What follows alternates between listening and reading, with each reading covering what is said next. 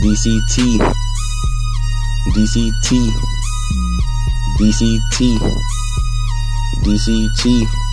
Earth's crust moves because of plate tectonics. The Earth lithosphere is composed of 7 to 8 major plates, and also many other minor plates. The lithosphere, which is a rigid outermost shell out of a planet, is broken up in tectonic plates. When plate tectonics cause change in the ocean currents, it generates more heat. Tectonic plates move through the crust like AP. The strong upward look of the Earth is the tectonic plate lithosphere. Volcanoes and earthquakes both result from the movement of tectonic plates. Tectonic plates move in at a rapid rate. It's a lot of volcanoes in Hawaii.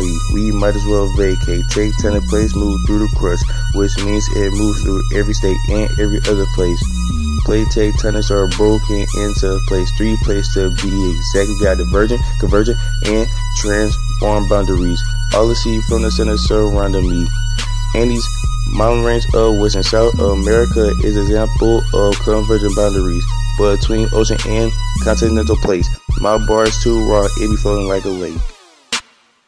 All this hard work, I think we deserve a break. Now let's get back to tectonic plates.